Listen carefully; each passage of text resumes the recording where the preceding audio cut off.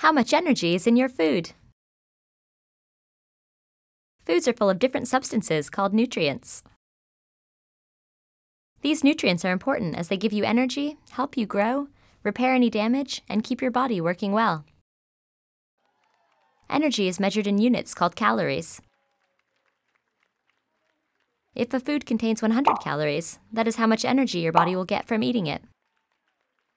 Find out which foods contain the most energy by watching them race. Which food will run the farthest?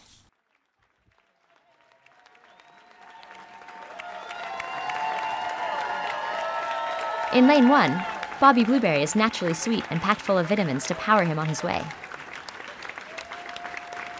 In lane 2, Ivy Ice Cream is cool and sweet. She's full of sugary energy and raring to go. In lane 3, Gracie Granola is full of wholesome whole grains. She's sure to bowl along.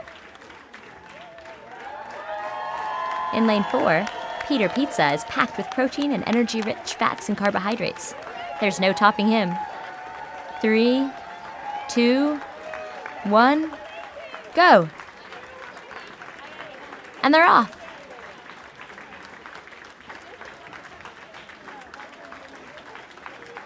A handful of blueberries contains around 40 calories, which could fuel your run for about 660 meters, or 2,200 feet.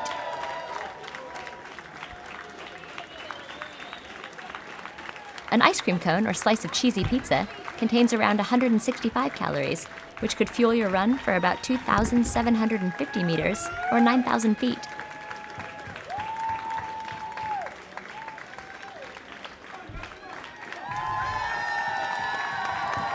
A bowl of granola contains around 200 calories, which could fuel your run for about 3,300 meters, or 10,800 feet.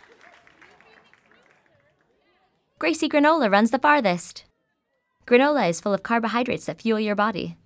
There are 2 types of carbohydrates, sugars and starches, which your body breaks down into a simple form of sugar called glucose. Body cells use glucose as a source of energy. Getting plenty of exercise and eating a wide range of different foods is the best way to keep healthy and make sure you get all the nutrients your body needs.